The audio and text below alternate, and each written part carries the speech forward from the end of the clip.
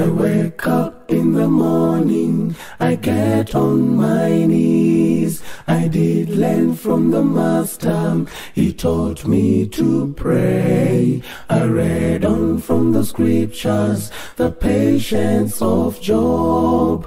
Keep on your faith and live with hope. Jesus is the Redeemer and friend, the only comforter when you feel you are alone. He will be there when you cry out. Keep on your faith and live with hope. When you get into trouble, lift up your head and look up to the mountains where your help comes from. You surely have a refuge all night, all day. Keep on your faith and live with hope.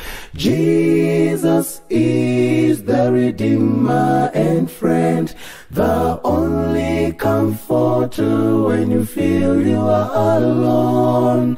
He will be there when you cry out. Keep on your faith and live with hope. Why don't you trust in him? He's faithful and true. He promised to take us home on his soon return. Hold on and never look back. Believe in his word. Keep on your faith and live with hope. Jesus is the Redeemer and friend, the only comforter when you feel you are alone. He will be there when you cry out. Keep on your faith and live with hope. Jesus is the Redeemer and friend, the only comforter when you feel you are alone. He will be there when you cry out. Keep on your faith and live with hope. He will be there when you cry out. Keep on your faith and live with hope. He will be there when you cry out. Keep on your faith and live with hope. He will be there when you cry out. Keep on your faith and live with hope. He will be there when you cry out. Keep on your faith and live with hope.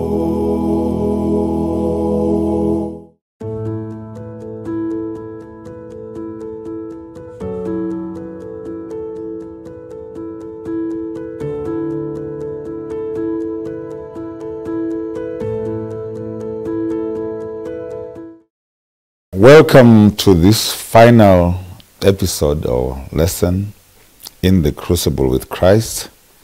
This is the 13th lesson. What a journey we have been on.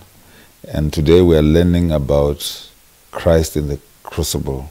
I'd like to welcome our viewers from all over the world. We want to thank you for being with us over this last quarter. We value your comments. We hope that you're going to continue, share with everyone. And if you have any questions, sometimes you might not say the right thing. We are all learning. You must be like the Bereans so that at least all of us learn. So always ask questions, look for us, and let us discuss. Sometimes we might say things which are not correct. Please come also and correct us, and we will be the first ones to acknowledge that I think on this point we were wrong. Okay. We are all learning, we're always learning. I'd like to welcome my friends, Dr. Niahuma. Amen. How are you? I'm well. How are you doing? Yes. And now you'll be saying Guten Tag. Yes, I'll be saying Guten Tag. Guten Tag. So what are you going to bring us? A lot of things. I want to bring you very good books. Oh, okay. Okay.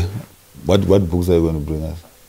Things that you love. I know you love history, so I'm going to look for maybe Josephus. Oh, I love Josephus.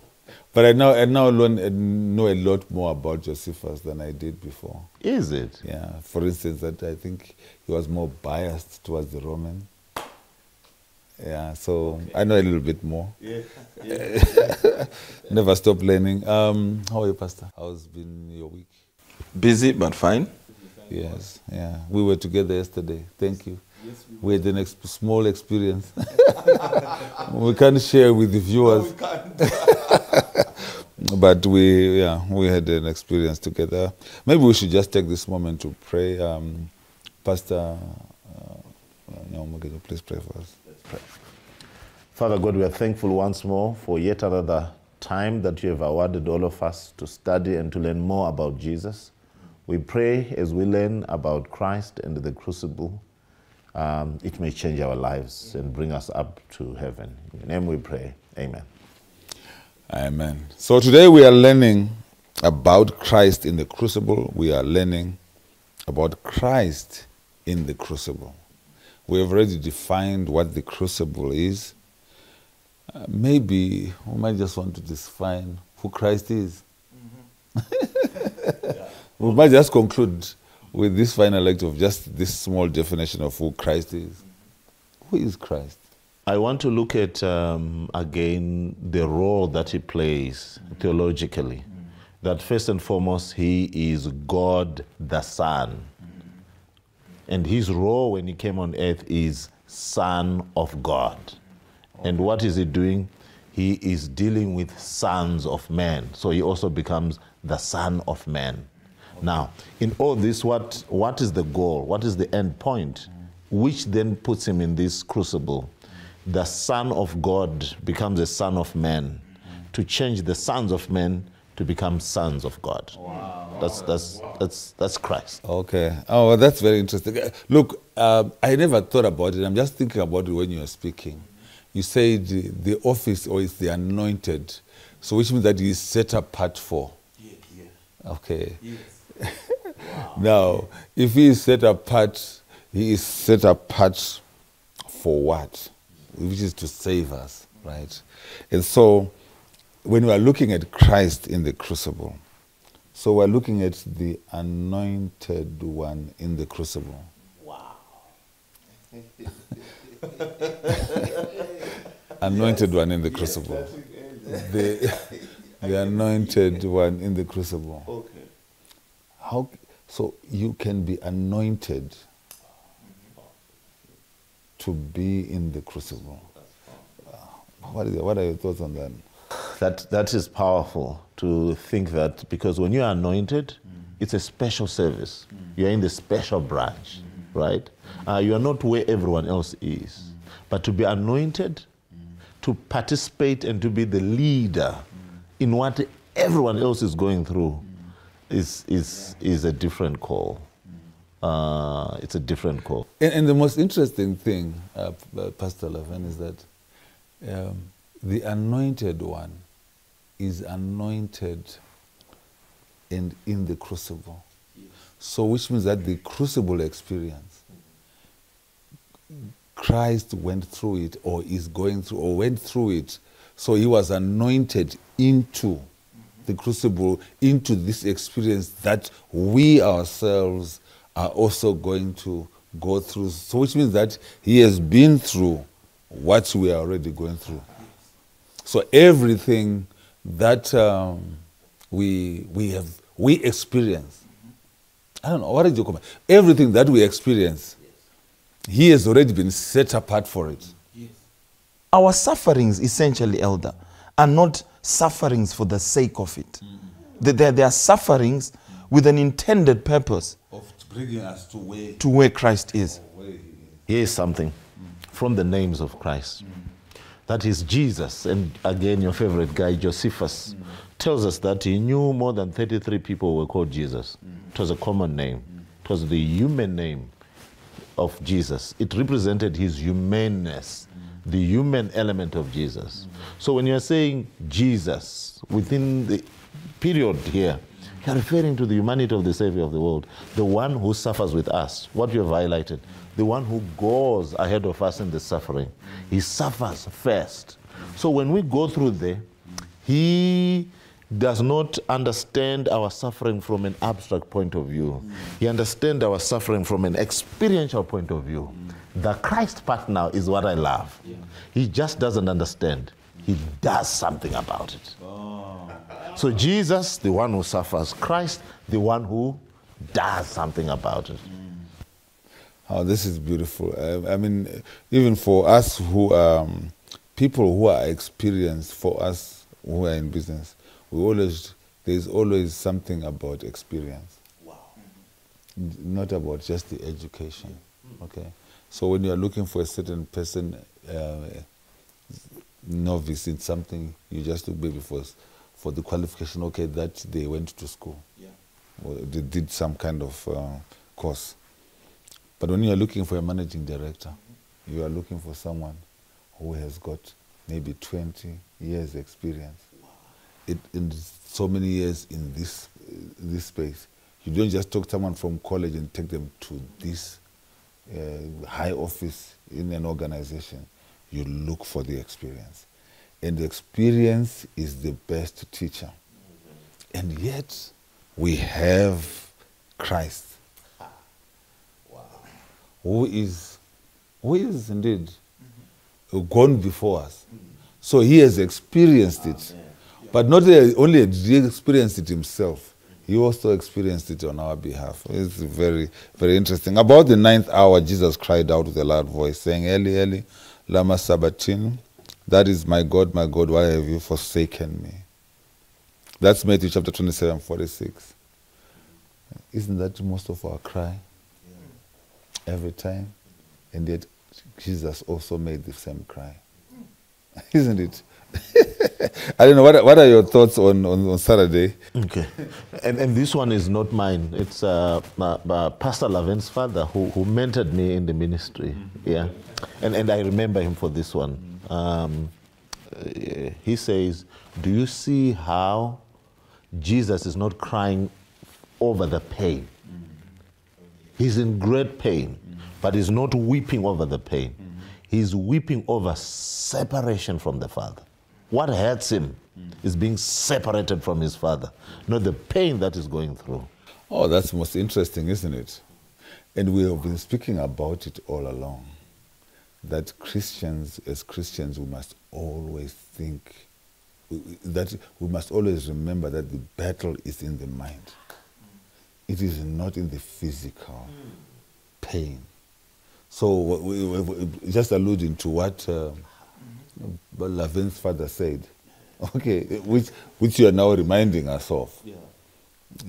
The mind. And the things that Jesus Christ is going through, he is going through, is this sacrifice good enough to bring all these people to me? When I go, am I going to come back? All those things are things that are going on in his mind. And the pain is insignificant to this thing that is going on in his mind, isn't it? Wow. It is mind. It is mind. I don't know. Do you have any comments on Saturday? Thank you for that. You can't talk about what your father said. No.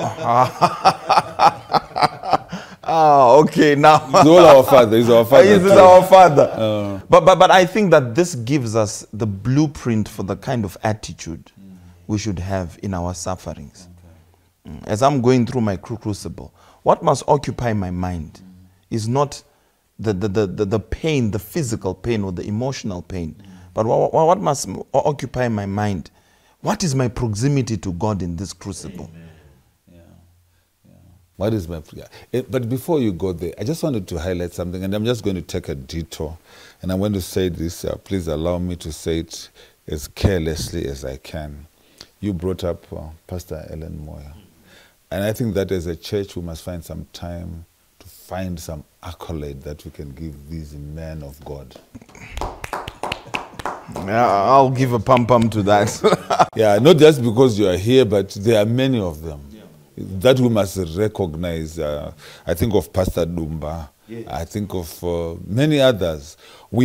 Those men that have come before us, that are responsible for where we are, that laid the foundation. I mean, the reason why we know all these things is because of how they taught us. Please allow me to take that moment and take this stage. Okay, maybe going on to Sunday. This one is really for people like yourselves who can really teach us the early days. Please just highlight to us what the early days of Christ should be. Pastor Laven Moyo. When I was looking at this passage or on Sunday, and I encapsulated it by saying the early days were days of suffering. And I know Dr. Nyauma always speaks of Jesus borrowed. He has said that so many times. But here's Jesus born into a manger, born in a stable, wrapped in swaddling clothes. And then in his early days, Herod comes and he says, I'm intimidated, and he has to flee to Egypt. So we find Jesus. I remember it should be Ellen White who says that when Jesus was born, the devil concentrated his energies on making sure that Jesus falls into sin. And so we find Jesus not as an elevated prince or king, but he goes into poverty. He's born in poverty. He's born in suffering, and even Nathaniel says, "Can anything good come out of Nazareth?" The place where he's born. The place where he grows up. So he faces poverty, he faces potential death, he faces prejudices. And this is the savior of the universe. Power under control. Yes, power under control. Any comments on this part?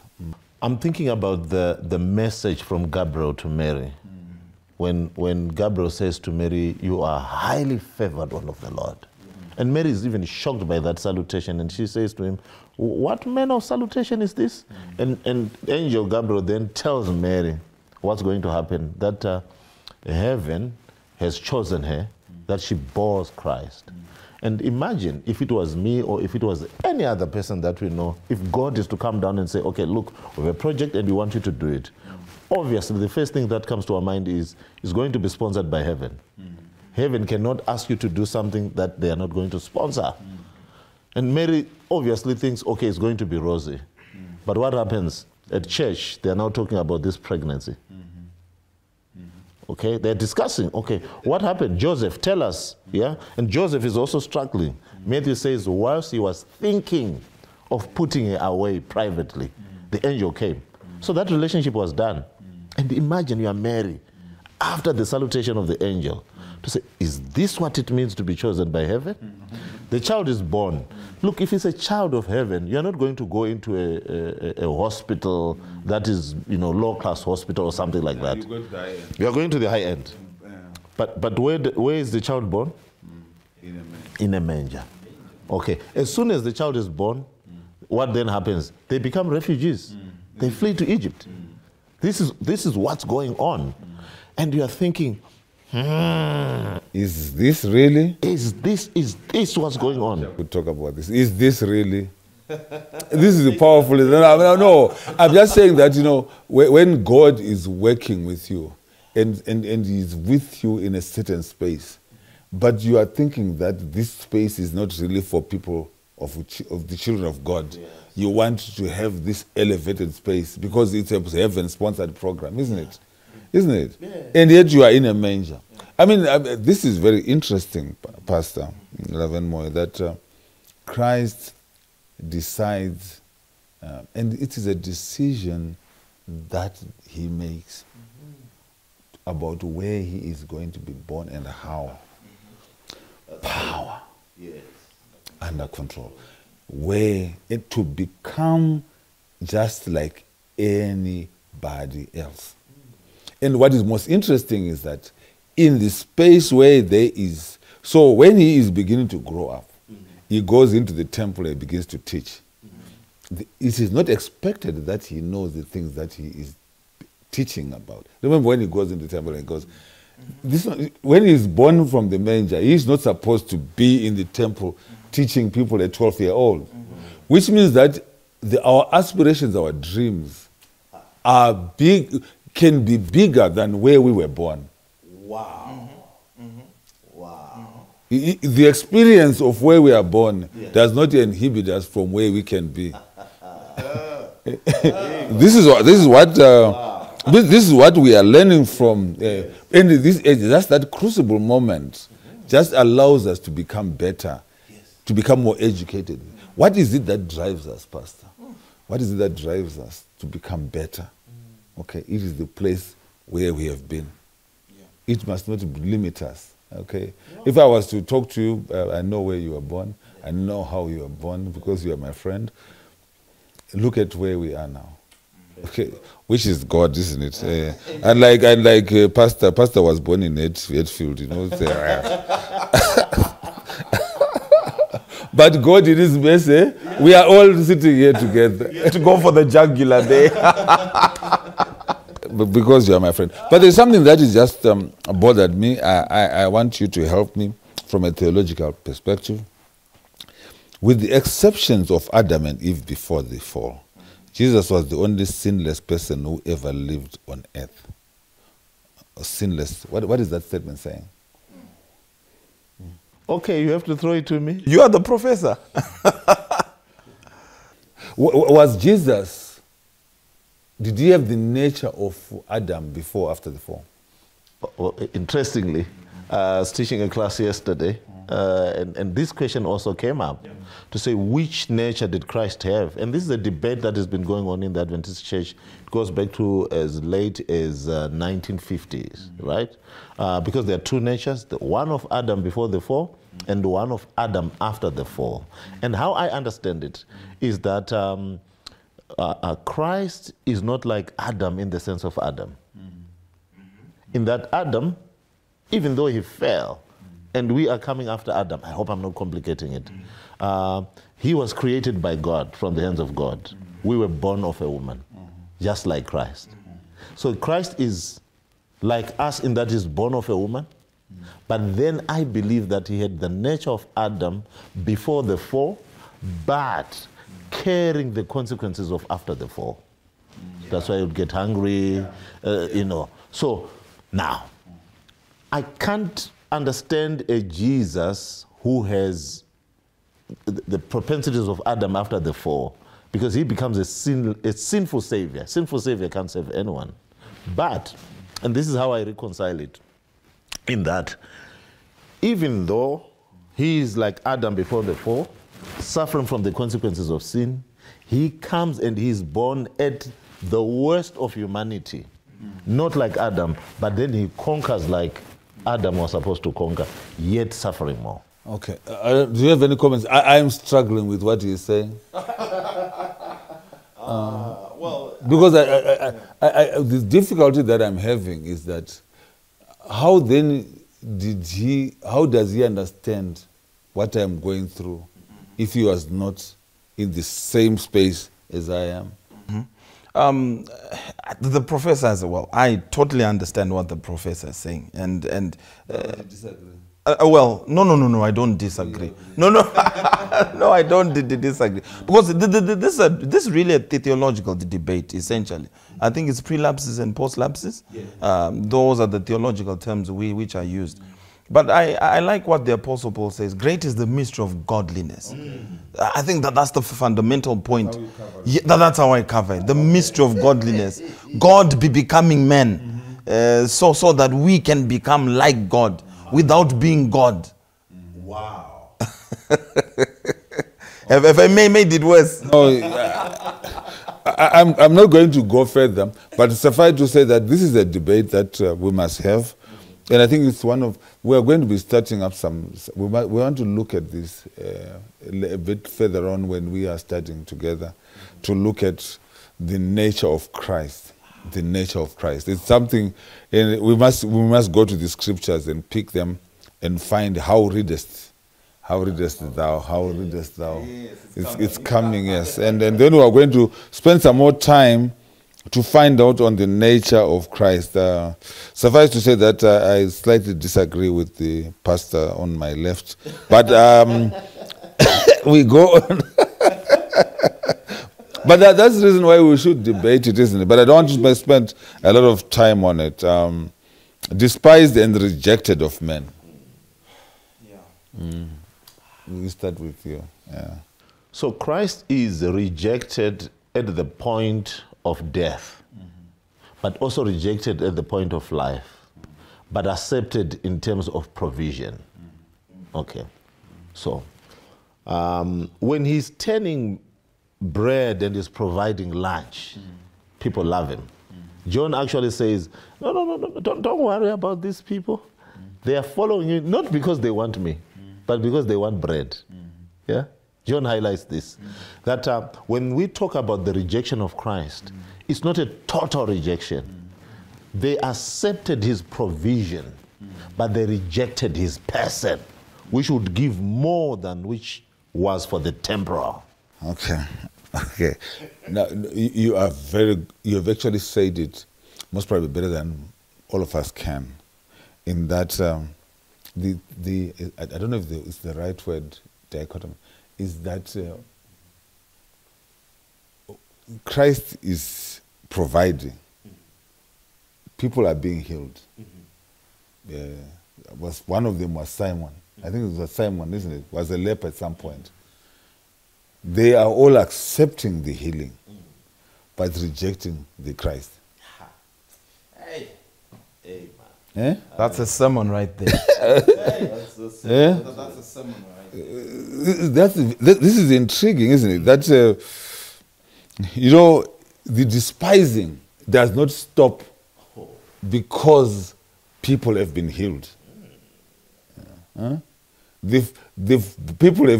People have eaten. Yeah. People have been healed. They are able to see. They are able to go home. They are able to see God. And still they despise Christ. Wow. So even for us now, during times of crucibles, we reject God. But during the times when he crowns us with blessings, we accept him. So we are also in this dichotomy of accepting God when good times are good and rejecting him in times of crucibles. I think that then presents a problem in that we are manipulating the divinity of Christ to suit our framework. So we validate God's divinity or the Christ divinity by the things he does for us which are in our favor. And we make it void when Christ is not working in our favor. So essentially, it's like we're trying to lock Christ into a cubicle where he must act according to what we want. And this is the challenge of humanity even now. As my friend has rightly said it. When he's providing, we worship him. When we're in the crucible, we reject him. But isn't that the nature of man? It is the nature. So to the extent that when we are in the crucible, because this lesson is supposed to teach us that Christ was in the crucible, just like we are in the crucible. So when we are doing good, we must not expect people not to reject us. Because they will reject us. And the goodness that we do does not make them like us. But it does not stop us from doing good. Because Christ did not stop doing good. Because this is the lesson, isn't it? Yeah. Because, and you look at it, and when he was crying, "Oh Jerusalem, Jerusalem, thou killest the prophets and stonest them which are sent unto thee, how often I would have gathered thy children together, even as a hen gathereth her chickens, and ye would not." So they are refusing to be gathered, to be protected. They were refusing. And many refuse to be gathered. And the spirit that we must have is that we must say, oh, Jerusalem, Jerusalem, how we wish. The frustration now is what I want to do for you and who I am and your rejection. If you knew who, Paul says, if they knew who he was, they would not have crucified the Lord of what? The Lord of glory. And that is the frustration. I can do so much for you, but you are rejecting me. Yeah, but then this is the beauty about the gospel. Peter only recognized who Christ is after the cross. After spending so much time, you even preached about the fact that he struck that Christ had to put it back. And when he even went, and then he rejected him 3 times. It is after that he then realized, this man is different. Look at John. John begins to understand. He was so angry. He wanted to make everyone to die. And then now when he understood him after the cross, he then speaks about the love of Christ in the book of John. And if you look at the messages of John, they are all centered around Christ and how Christ loved men. And he only saw it after the cross. So my view is that, my understanding is that men who are coming to Christ, we always expect them to be saints when they are coming. But they are not. They are not saints. So we expect them, when they are coming, to be already good, to be already... But how can they be when they are not with Christ? And yet we who are with Christ... We haven't understood him.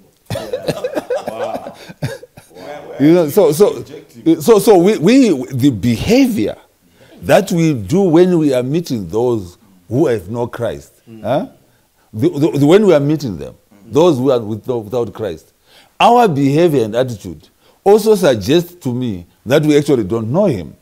Wow. Because if we knew him and what he went through, then we must be able to. That is my thinking. You are tempting me. I tempt you. Be tempted. You're tempting me to go to the direction. Now, last lesson I mentioned it. Institutionalized religion that can be void of Christ. Abraham, when he goes on to the mountain, those sacrifices were something that they did. But the son says, the wood is here, the fire is, but where is the sacrificial lamb? The churches are there, the preachers are there, the suits are there, you know, the church structures are there, the administrators are there. But the fundamental question is, where is the sacrificial lamb? So we might actually be in the direction of betraying Christ. Yeah.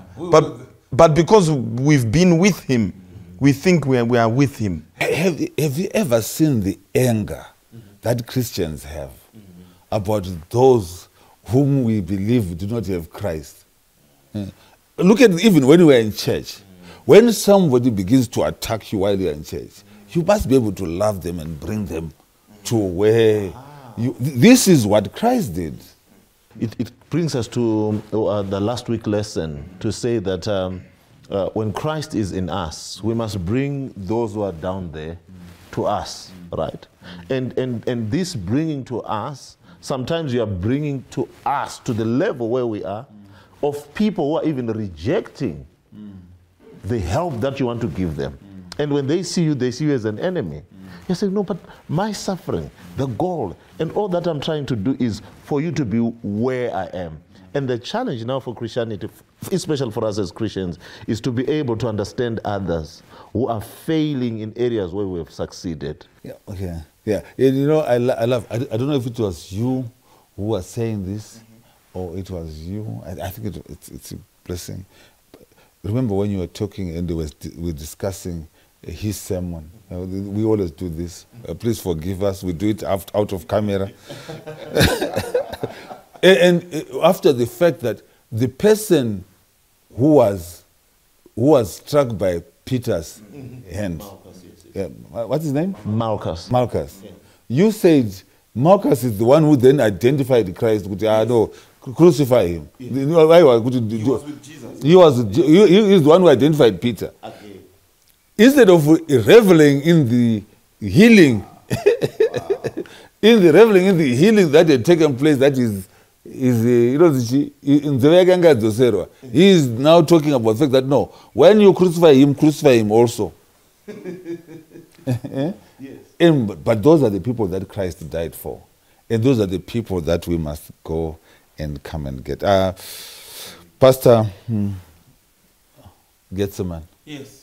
Jesus. Where is Pastor Bloss? We need him now. We need him here. Yes, Jesus in Getseman.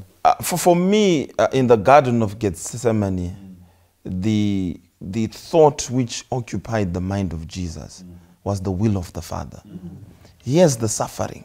And he even says, if it is possible, let this cup pass. But nonetheless, let your will be done. And that brings a fundamental question in our experience in the Crucible. Because if we are to be Christ-like, we are to be Christ-like in our sufferings, but we're also to be like Christ in our attitude. That the question we ought to ask ourselves is, in all of this, let God's will, or is God's will being done? Besides the suffering, what is God's will? Yeah. Your comments? So, for me, Gethsemane, and obviously this is messed up by Blosse. Yeah. When you look at it as a garden, and it's interesting that it's also a garden which is a paradise, because Adam and Eve also messed it up in the garden. Oh. And the Garden of Eden is also, spoken of as a paradise. And what was done in the Garden of Eden or in the paradise of Eden is being restored in Gethsemane. But look at how Christ does it. He goes with the 11 disciples, leaves the other 7, 8 at a particular part, takes the other 3 to a particular part, leaves them, and then he goes further. And Gethsemane is a place of pressing, where you're being squashed. But in Gethsemane, there are different levels of those who are being squashed. All of us are in Gethsemane. We are going through a crucible. Different as they may be. Some may be by the gate, some may be at the center, and some may be at the deeper end. But Jesus, who's at the deeper end, sweating blood, comes to reach to men and finds men sleeping. Okay. There are some things that I just wanted to, that I love about this passage. Because I'm looking at Christ in the crucible. I hope I can be able to say this clearly. Help me. When he goes into Gethsemane, how many were there? With 12 disciples, right? They get to a certain stage. He says, okay, remain here. And he goes further on. And then he says to the other ones, okay, tarry here. Okay? And then he goes further on. That's what happens, isn't it? Yeah. There are instances in our Christian journey when we will be with our friends. Then you take fewer friends to go further. Okay. But there is a point where you will be by yourself. Yeah. To the extent that when you come back, you find them sleeping.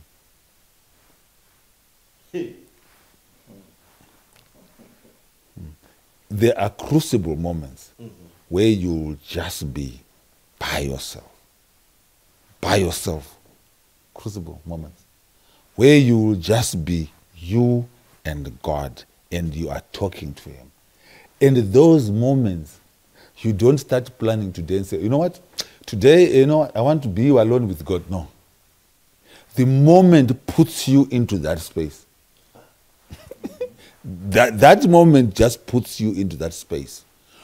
And you begin to have this conversation in the mind, anticipating the things that are coming.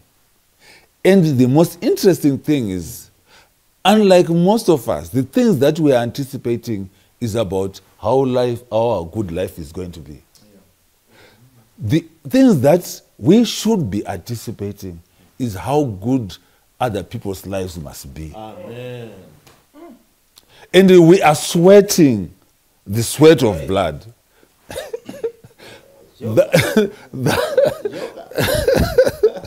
That other people, and you are, so the Gethsemane moment for me is the place where you get to be alone, to struggle for other people to be where you are. The lesson is done. So that's what I thought the crucible moment. That's what the Gethsemane experience is for me. And he gets into this blood. He is sweating with blood. He's sweating with blood. He's sweating, and he's by himself. And he comes back and says, "Hey, my brothers, why Marara's right saying, but because they are concerned about where they are going to be." Other one on the right hand or the other on the left hand. So they are going to sleep. They're going to sleep. I don't know. So where they are and where he is are totally different. So we need to be able to, before Christ comes, if we are going to vindicate his character, we need to also be in that place where we struggle for other people's lives. We must not let go of the mission. Because the people we are fighting for don't understand our mission. Jesus doesn't then join them to sleep. He goes back. If you read that account, he then goes back until he gets to a point where he says, you know what, you guys, you can sleep on. But on Wednesday, the emphasis there, the emphasis there is on the crucified God and the events surrounding the crucifixion of Jesus. Matthew 27, the 6th to the 9th hour, darkness fell over the earth. The splitting of the curtain in the temple, as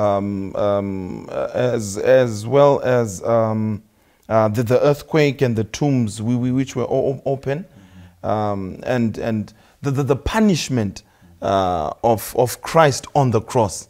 The Romans had several methods of punishing, but what we appreciate the most in this lesson is that Jesus experiences the righteous judgment of God over sin. God is a righteous judge, and he begins to feel the brunt of God's indignation against sin. Remember, Paul says God made him who knew no sin to be sin for us, that we might become the righteousness of God. So this is what we see on Wednesday. No, the most interesting thing about that experience that we are talking about is it says the crucified God. So the crucified perfect being, the crucified creator. Okay. So when we are Christians, we are going to get to a place where people want to crucify us. When we are with Christ, we are going to get into a place where people want to bring us on. Now, the most interesting thing about the crucifixion of Christ, and between the two of you, I've heard you speak about the crucifixion, both of you, and the things that were happening. I mean, when you begin to learn about the things that you guys have learned about that experience, okay, it's very amazing about what Christ was going through in relation to the Roman culture and the Jewish culture. Maybe, would you want to elaborate on that a little bit? It was a lot of humiliation, right? Crucifixion can simply be called humiliation.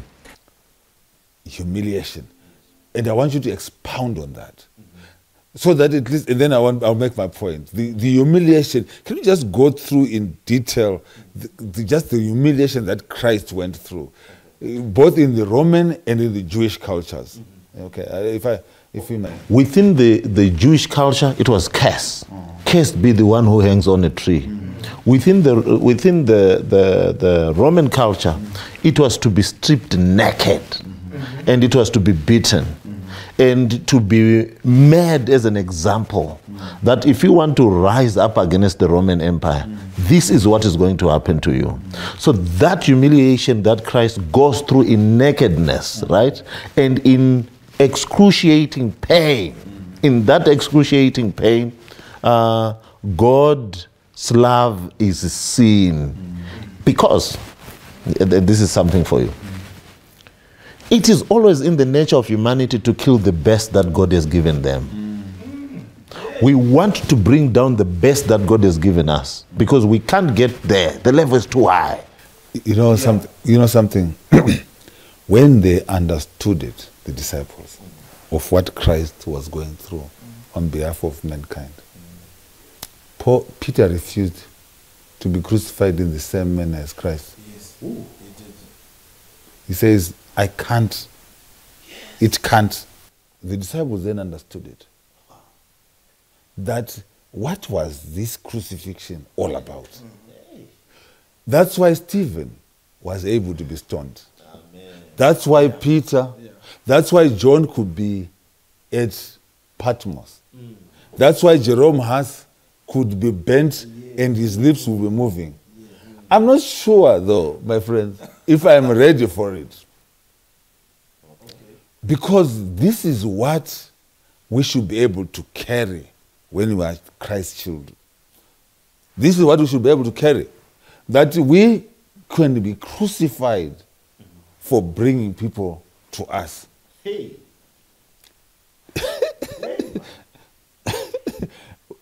The moment we are called Christians, we should go through a cross. We should, isn't it? We should. Yeah, and that's so. Here we are looking at the crucified God. We are not gods, but we are looking at the crucified Christian. Yes. Yes. The crucified Christian. Yes. Yes. Generally, we should crucify those who are wrong, who do evil. Yeah. Yeah. But the opposite. But in the crucible experience, because God was able to be crucified, we also, as Christians, should be able to go through that experience. And when it comes, we must be ready for it. Yeah. Okay, I don't know what your comments would be. I think that's what I get from this lesson here. I don't know, maybe we should go on to Thursday. Now we should go to the suffering God. Suffering, just take a few minutes, suffering God. The suffering God is a God who suffers with us. Because in Christ, we see the human face of God. A God who suffers with us. You don't want a God who suffers not with you, because he's powerful enough to just solve the problem. But you need a God who has experienced, who has been hearkened by the what? By the feelings of what? Yes. Of our infirmities. So the suffering God for us is a loving God. Why? Because in the suffering of Christ on the cross, and these are the two things that we see on the cross, the suffering of God, of Christ on the cross, shows us the love of God for humanity. That who's supposed to be crucified? Humanity is supposed to be crucified for their sins. So the love of God is seen in that divine exchange, where Christ is exchanged for the human, right? And what happens to the human? He's alive. He's even crucifying God, who's dying for him. So we then also see the wrath of God, those who don't take up Christ who has suffered for us. So the cross is a sign for two things. The love of God, Christ has died for us. The wrath of God, what God will do to those who don't choose Christ. Your comments? 2 Timothy 3:12. Yes, and all who desire to live godly in Christ Jesus will suffer persecution. That to me sounds like a promise. That once you have chosen this road, that I want to live godly in Christ, you will suffer persecution. Finally, my brothers, I love John chapter 10:28. Okay. And I give unto them eternal life, and they shall never perish. Amen. Neither shall any man pluck them out of my hand. The book says, I think it's Philippians, what does it say? It says that it is God who worketh in me, both to will and to do of his good pleasure. So this Christ experience, when we are learning about Christ, and we are learning about Christ in the crucible, when we are learning about in the crucible with Christ, we must know that when we are going in there, okay, it is God who is working in me, both to will and to do his good pleasure. And he has walked the road.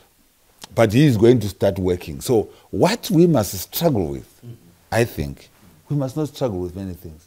Because when we are struggling, we must not say we want to go in the crucible. No. We must just allow God to come and live in us. Amen. And when he lives in us, amen, we are going to experience these things. And when we are experiencing them, they will be easy, because he says, my yoke is easy and my burden is light. Amen. I want to thank all of you, my friends, for assisting me in this program. It has been such a good journey, and I thank God. I have learned a lot of things, and I hope that the experience that we are going to have from now going forward is going to be different, amen, from what it has been before. Obviously, we're going to be starting the next quarter, and we are going to have new things, and we are going to have exciting times. Wish Godspeed as you travel, as you go to Kenya. Please be with them, and we pray that you are going to preach wonderfully the word of God, amen, that he might speak. He might speak through you, that you might not speak on his behalf, but he might speak through you.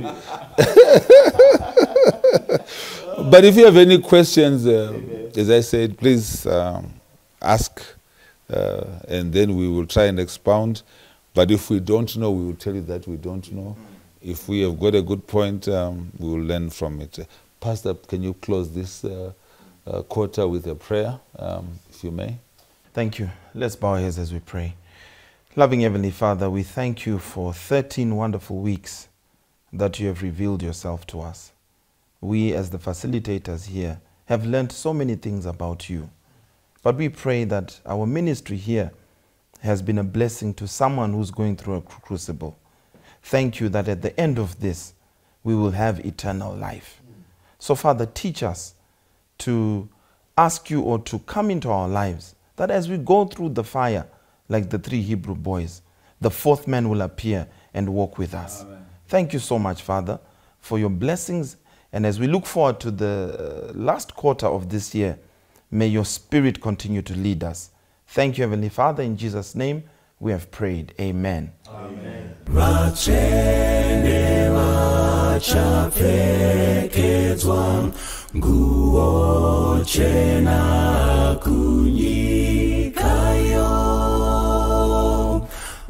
Vokumbana namponesi zekusazo patsanda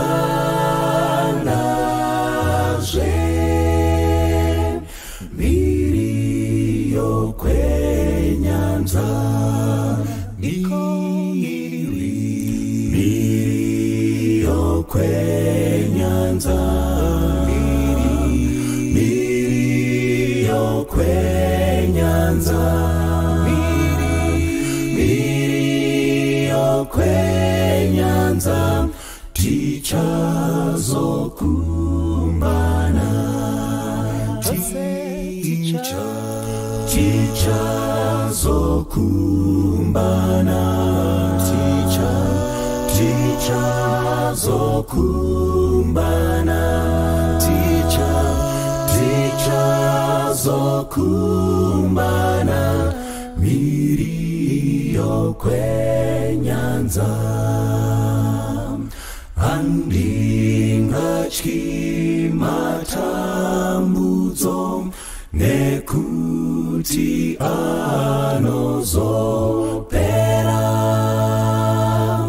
ondo nzara nekushaya tichazoti kwasarai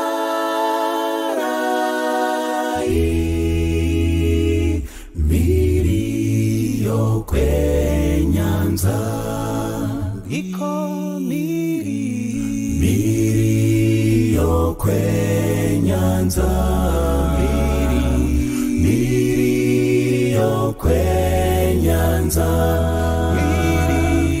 miriyo kwenyanza tichazokumbana tichazokumbana tichazokumbana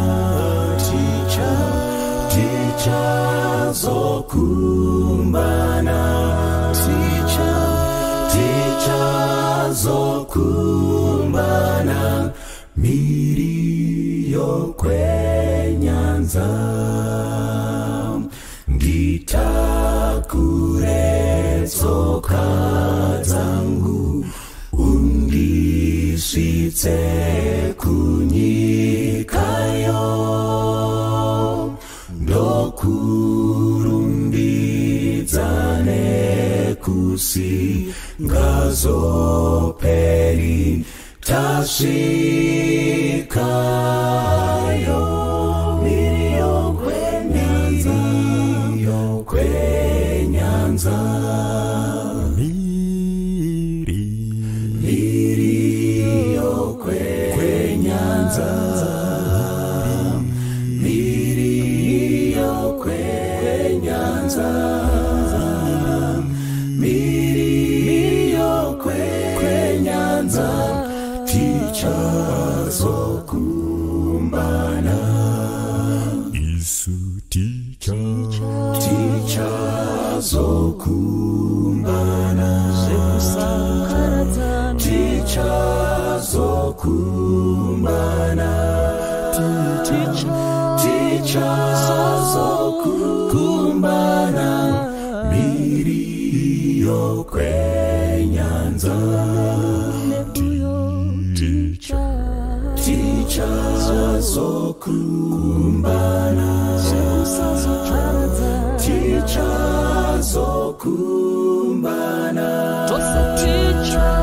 ticha zokumbana, miri yokwenyanza, ticha zokumbana, ticha zokumbana, ticha zokumbana, miri yokwenyanza, iweneni netuyo ticha zokumbana, iweneni netuyo ticha iweneni netuyo ticha zokumbana, miri yokwenyanza, ticha zokumbana, ticha zokumbana,